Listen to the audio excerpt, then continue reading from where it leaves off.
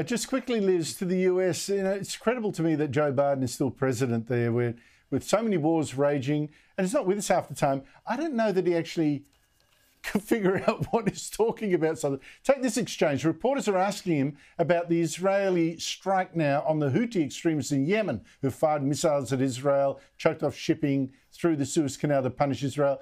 Biden talked instead about a strike in US ports. Have a listen to this. Any comment on the strikes in Yemen, Mr. President? Both sides have got to settle the strike. Support the collective bargaining effort. I think they'll settle the strike.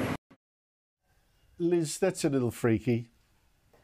I think he's very confused here. I think he thinks they're asking him about the labour strikes, which are massive at the moment. The shipping companies are like, we're not doing this anymore. They've been offered a 50% pay rise. They're pushing for 77%, or everybody else can go jump.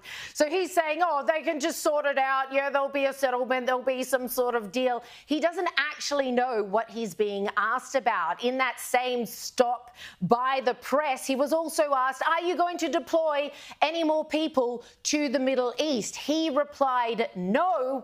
And the very next day, the Pentagon announced that the US would be sending thousands more troops to the Middle East. Oh, so my God. I think at this point, Andrew, I'm not sure that America has a president at all. And no, you can bet your bottom dollar so if true. the Democrats win.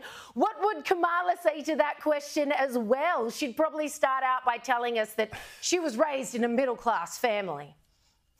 Oh, absolutely. I've heard that story so often now. It's like, Anthony Albanese raised a single mum in a housing commission flat. Will The answer Kingston, to every Liz Storer, question. thank you so much to you both. I know, exactly.